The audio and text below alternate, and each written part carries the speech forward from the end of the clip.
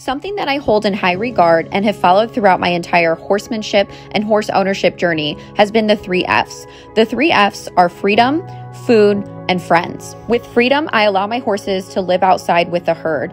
They are out basically 24/7 and they're only stalled if it's really bad weather, they're eating, or they're at a show or something in that regard. Otherwise, they get to be horses and live freely. With food, I'm referring to hay and forage. So I allow my horses to graze or have access to hay 24/7 unless they're being ridden or exercised during that time period. They also are not stuffed with concentrates such as grain. They are given minerals and supplements depending on their needs. Friends refers to horses being allowed in a herd setting. Horses formulate very strong bonds with other equines and they need a chance to move around and play. That kind of ties in with freedom as well, having the movement and the stimulation of a herd dynamic. The 3 F's should be the basic foundation of the horse's needs. Of course, there's always going to be special situations